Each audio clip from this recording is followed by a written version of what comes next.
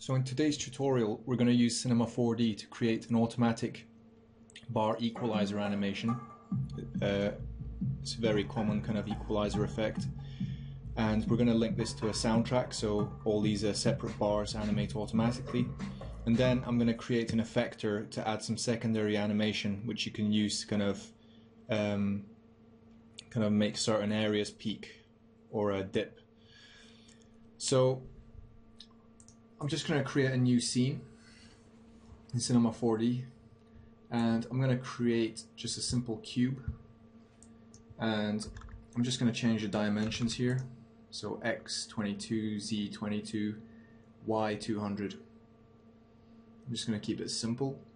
I'm going to make this cube editable, so click this button here.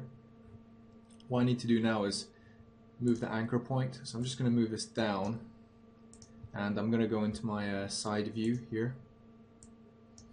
And I'm going to enable snapping. What I want is actually the edge snap, so that snaps right to the edge, so we get a perfect snap. I'm just going to check it from above. Yep, it's in the center.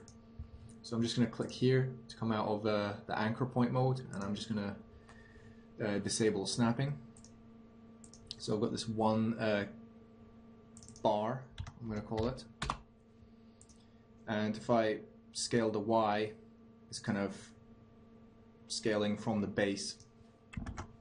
What I'm going to do next is I'm going to create a cloner, and I'm going to add this bar to the cloner, and it's kind of cloning them upwards along Y. So I'm just going to set this here to 0, and I'm going to clone them along X. So let me just have a look.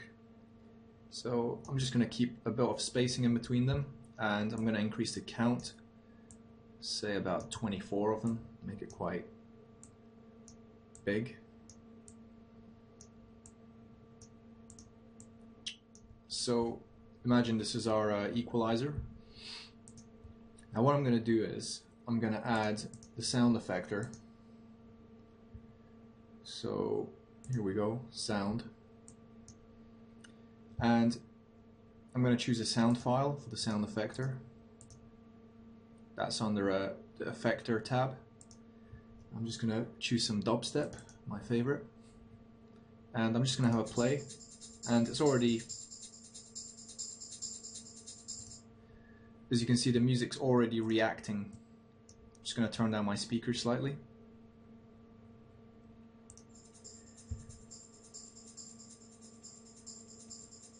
So one thing you'll notice straight away is like these are all animating at the same speed, and we don't want that. We kind of want some variation. We want each bar kind of animating slightly differently. So what I'm going to do is I'm going to go to MoGraph, and I'm going to add a random effector. I'm going to put this before the sound effector.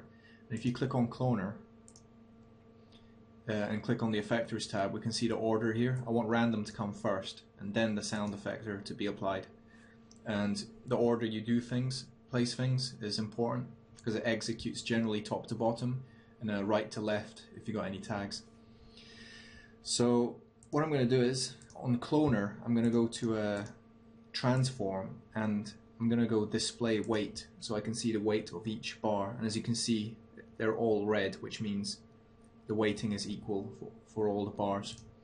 Now I'm going to go to Random, and I'm going to uncheck a position, and I'm going to put weight transform to 100%. So this random effector isn't doing anything to the position, scale, or rotation. All we're doing is we're kind of giving each bar a random weight. So if I play this now, well, they kind of look random, but they're all moving at the same time. We don't want that. So go to Random again, and where is it? Effector, and where it says Random Mode, instead of Random, choose Turbulence. And now, it's hard to see, but we've actually got a different animation for each bar.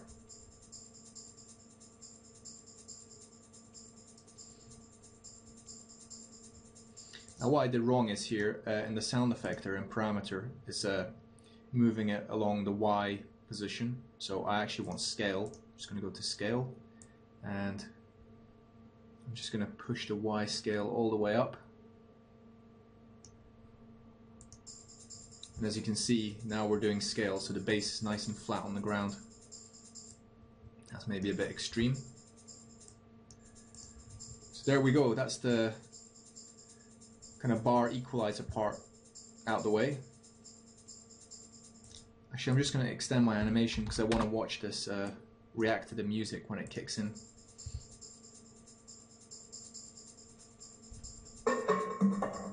Now it starts to get interesting.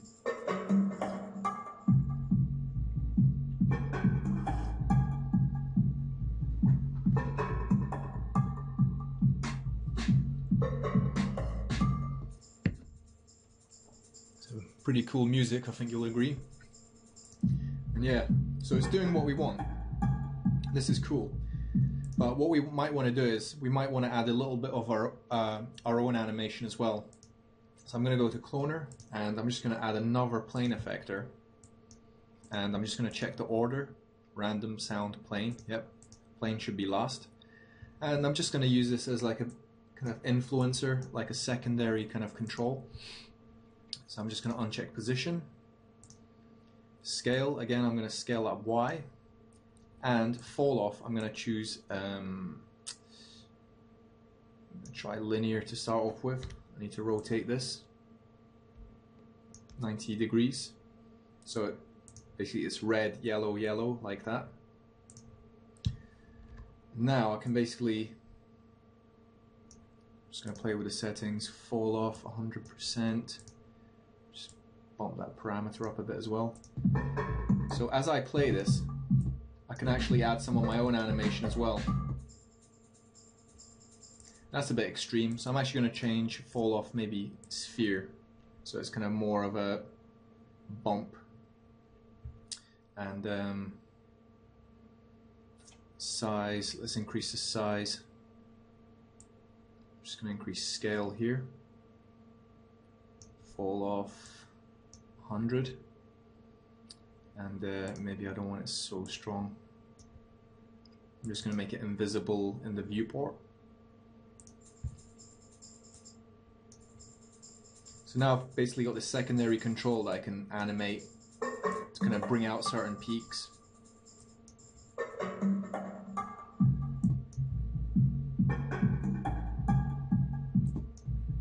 As you can see.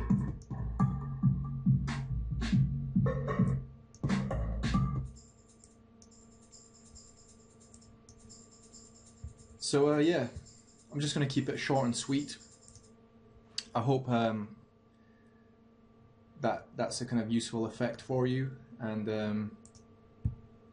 I'll leave the kind of texturing and materials to you. That's just like the basic system setup, and yeah, thanks for watching.